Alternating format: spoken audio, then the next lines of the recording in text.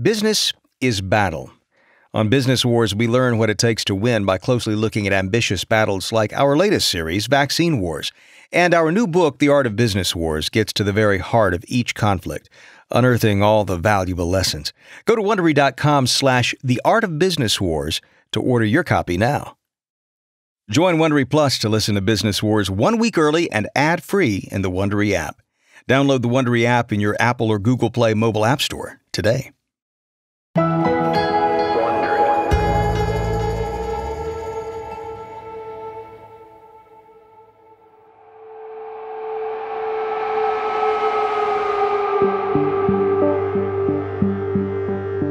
January 3rd, 2020, Shanghai, China.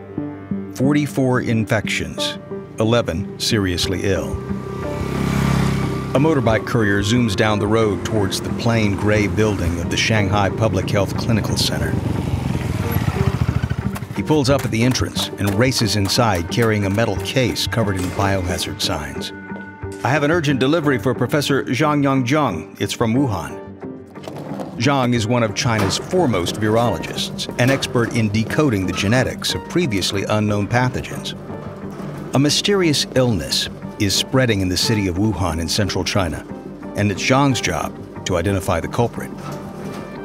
The case is rushed to a biosecure room in Zhang's lab. Inside the room, a technician in a hazmat suit opens it and carefully lifts out a test tube. It's a sample of lung fluid from a 41-year-old hospital patient in Wuhan. Zhang and his team worked non-stop for the next 40 hours to isolate the virus and piece together its genetic makeup. Finally, at 2 a.m. on January 5th, one of the team called Zhang over to his computer. On the screen are the letters A, C, G, and U, repeated over and over in various combinations. The letters that spell out the virus's genetic code. Genome complete, Zhang calls the head of respiratory medicine at Wuhan Central Hospital. "We have the genome. It's a previously unknown coronavirus that's closely related to SARS." On the other end of the line, the hospital doctor goes quiet. The 2003 SARS outbreak killed more than 800 people. "Is it more dangerous than SARS?" "We don't know yet. But it's certainly more dangerous than influenza. You and your staff should take precautions. Quarantine patients." "How many cases are there?" 59. The two men fall silent as the seriousness of this outbreak dawns on them. In the 2 days it's taken Zhang's team to decode the virus, the number of infections has jumped 34%. If the virus keeps spreading at this rate, there will be almost 500 cases next week and thousands more before the month is over. For years, scientists warned that a global pandemic was a question of when, not if. They called this future killer Disease X. And right now, both Zhang and the doctor believe they're looking at a strong contender. A disease with the potential to change the trajectory of human civilization forever.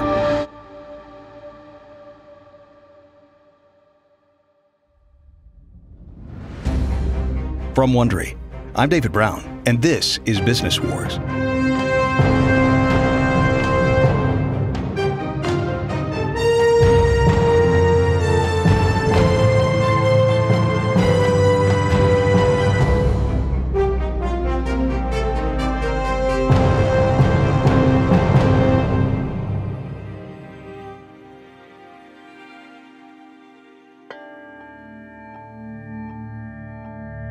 When the coronavirus pandemic began, a safe and effective vaccine seemed years away. The average vaccine takes a decade to research, develop, and test, and only 6% reach the market. For the coronavirus, the best-case scenario was that a vaccine might arrive in late 2021. Instead, it took just under a year. In our new series, we follow the drug industry's unprecedented race against time to deliver a vaccine for the COVID-19 virus. It's a scramble to save lives. It's also a bid for a stake in a global COVID-19 vaccine market that could be worth $100 billion a year. The challenges are enormous. Contenders must make scientific breakthroughs, supersize their manufacturing, and wrestle with devilish distribution logistics, all in a toxic U.S. political climate. And just as the deadly virus takes more lives and pushes society to the brink, it mutates.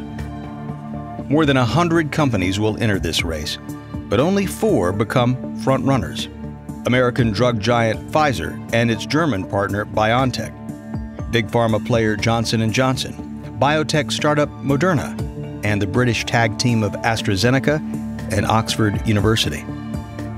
This is Episode 1. This is not a drill.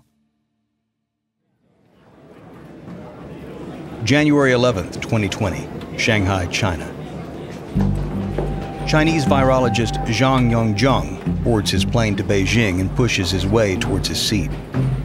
It's a packed flight. Around him, passengers jostle for overhead bin space and sit shoulder to shoulder in cramped seats. Sorry, thanks. Excuse me.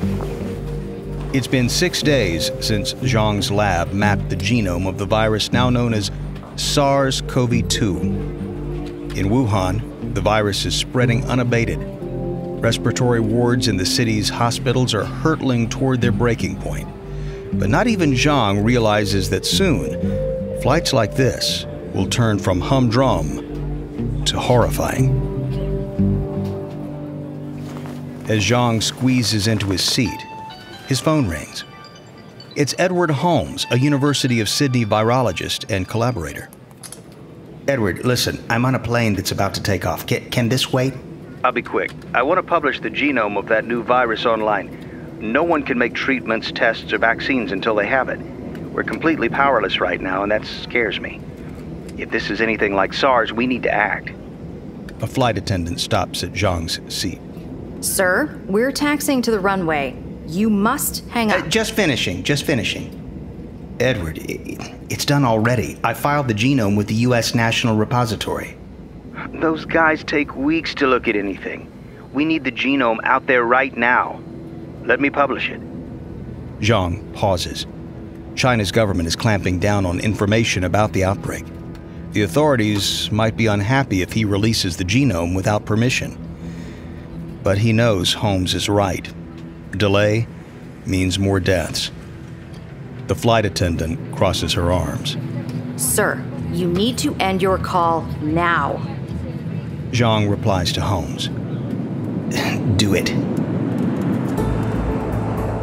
As Zhang's plane takes off, Holmes posts the genome on the scientific research hub virological.org. Soon, alerts are pinging the devices of virus researchers across the world. The race to beat the coronavirus is on. But far from catching virologists off guard, some already have their running shoes on. Early Friday evening, Boston, Massachusetts, less than an hour after the genome's publication. Dr. Dan Baruch enters his office at Beth Israel Deaconess Medical Center. Baruch runs the center's vaccine research lab. He sits down at his computer to catch up on emails. An alert about a new post on virological.org lands in his inbox. Baruch opens it. It's the genome for the new coronavirus. He raises his eyebrow at the coincidence. Earlier today, he was on an annual retreat with his research team. They agreed to use the coronavirus to test how quickly they could make a vaccine. They figured it would be a useful academic exercise that might support their ongoing mission to make an HIV vaccine. And now that the genome's arrived, the test can begin. But right now, he has no idea that this virus will soon be joining HIV in ending the lives of millions. Baruch emails his team. Just got that coronavirus genome. Time to make a vaccine. But Baruch's lab is just one of dozens tooling up to respond.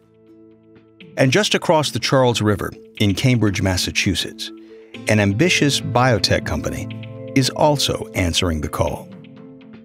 Moderna has raised hundreds of millions of dollars of investment on the promise that its technology will shake up the drug trade. That technology, is messenger RNA, strands of genetic material that promise a future where creating a new medicine will be as easy as writing computer code. It's an idea exciting enough to push Moderna's value to $45 billion. But it's still a small fish in the pharmaceutical pond. Moderna employs 800 people. Global drug giant Pfizer employs 88,000. So far, Moderna hasn't delivered a single product to market in its 10-year existence. But the coronavirus is about to change all that. It's 7 p.m., and in Moderna's head office, Hamilton Bennett is working late. Bennett is the company's 34-year-old partnerships director, and she's about to join a video call with the U.S. government's Vaccine Research Center. She pushes her black shoulder-length hair behind her ears and logs on. A man with a silver goatee appears on the screen. He's Barney Graham, the 60-something deputy director of the Vaccine Center. The center supports research into vaccines, and last fall, it agreed to help Moderna test how quickly its technology could deliver a vaccine in a hypothetical pandemic scenario. Good evening, Hamilton. Hey there, Barney. You wanted to run through the details of our pandemic drill? Yes, but the genome for that coronavirus in China just came out. I think we should start the drill now using that. Bennett didn't expect to begin the exercise right away, but she figures that actual pandemics don't give notice either. Besides, it's not Moderna's style to shy away from a challenge. Of course. Excellent. Kizzmekia Corbett heads our coronavirus work. She'll be your main contact. Her team will take the lead on identifying the virus's spike protein. Like all coronaviruses, SARS-CoV-2, the virus that causes COVID-19, is a sphere covered in protruding spike proteins that resemble golf tees. The virus uses these spikes to latch onto and invade cells. Then, it converts those cells into virus-producing factories. It's critical for any vaccine to teach the immune system to hunt down and destroy these telltale spike proteins. Bennett nods. Okay. While we're waiting on the spike protein data, I'll prep our team. Great. I think this will be a useful training exercise all around. But this test won't be a practice run for long. It's January 19th, and the global elite are converging on the Swiss ski resort of Davos for the World Economic Forum. Outside, it's snowing. But in the warm bars inside, world leaders, tycoons, celebrities, and activists are dreaming up visions of tomorrow's world. And in one of these bars is Moderna CEO Stéphane Bancel. He's wearing designer glasses and a black turtleneck. He listens as a European immunologist gives his take on the coronavirus. That thing has pandemic written all over it. Bancel interrupts. China says it's no SARS, though. The immunologist gets out his phone. Hang on, I got this from my contacts in Wuhan. The immunologist shows Bancel his phone. On the screen is a graph with a line that's shooting up like a space rocket. That's the number of new cases every day. Bancel looks at the immunologist. You said this could be a pandemic? That's a strong possibility. This virus is so contagious it must be transmitting person to person, most likely by air. Now, 11 million people live in Wuhan. That's more than in New York City. Chances are this virus has already spread far beyond Wuhan. Bancel gulps. If this guy's right, it changes everything. The next day in Cambridge, Massachusetts, Moderna's top people are in the conference room. Bancel has called an emergency meeting from Davos. As the team listens, Bancel addresses them via the speakerphone on the table. From what I've learned here, this new coronavirus looks destined to become a pandemic. Put aside everything you're working on. Accelerate trials and start prepping for mass production. Our little vaccine project isn't theoretical anymore. It's real. One concerned executive interrupts. Stéphane, are you sure we should do this?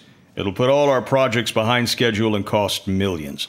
Don't forget the hit we took making that Zika vaccine, and then the outbreak fizzled before we could get it into trials. A pandemic is coming. Do you understand? We have to get ahead of this today, not tomorrow. Okay. How about we do it, but reassess a couple of months in? Moderna's head of manufacturing shakes his head. Sorry, guys. Scaling up manufacturing isn't something you just switch on and off. If we're in, we're all in. Vaccine Partnerships Director Hamilton Bennett pipes up. Listen, we all know that our mRNA technology is uniquely capable of responding to a viral pandemic, right? Mm-hmm. Oh, yes. Yes, it is. Well, if we don't do this, maybe no one will. We know we can do this, so morally, we have to. Bancel replies. Exactly. This could be an inflection point for us. A chance to scale up fast and show the world what we can do. And that's what we're going to do. There's a ripple of excitement among the team. There's a killer virus out there and they're up for the challenge of stopping it. But they also know this is high risk. Moderna's never brought a drug to market before, and it'll cost at least $1 billion to launch a vaccine. Failure could destroy the company's credibility. But Moderna has faith in its science, and the team is certain they can rise to the challenge. The company sprints into action. Its researchers work round the clock developing prototype vaccines. Its production team starts buying the extra equipment it'll need to mass-produce doses. And in Davos, Bancel secures millions in funding from a non-profit to pay for the initial work on the vaccine. Moderna is moving fast, but the virus is moving faster.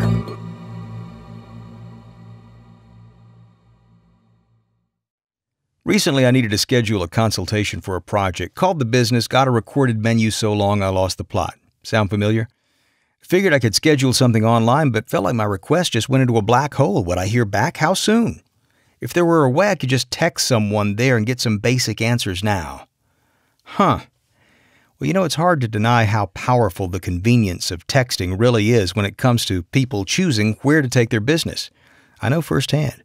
And Podium is the messaging platform to power your business because it helps you reach your customers wherever they are.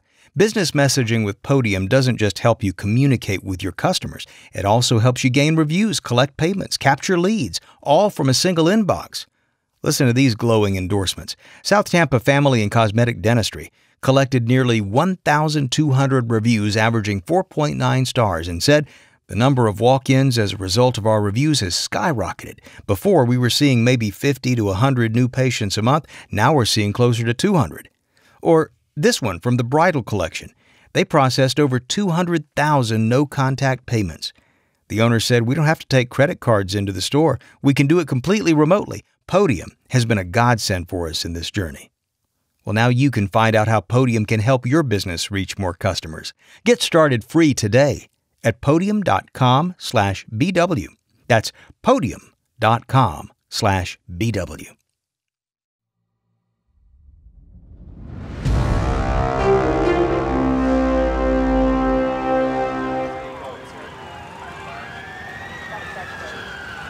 "10 p.m., January 20th, Snohomish County, Washington, about 30 miles from Seattle.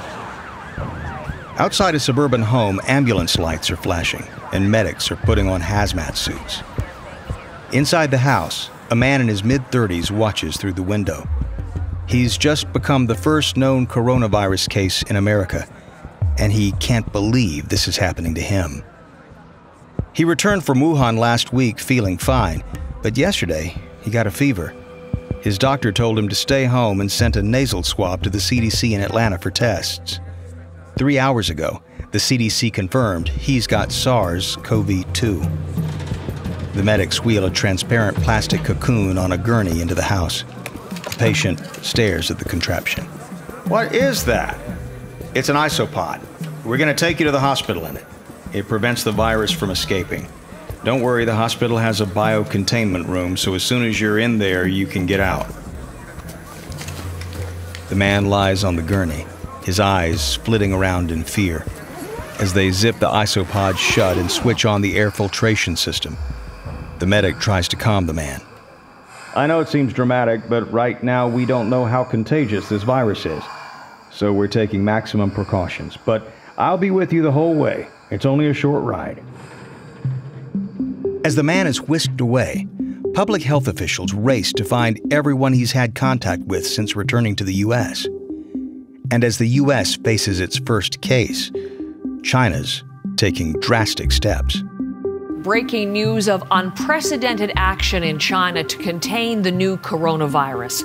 Wuhan, which is the city right at the epicenter of the outbreak, and 2 nearby cities in the central region, they are now in transport lockdown, effectively in quarantine, with no buses, no trains, no flights allowed in or out. The threat is swelling by the hour. The Chinese government is scrambling to contain the disease, but it's already turning up in cities all over the nation. Cases are also being found in Australia, Japan, Canada, and Sri Lanka.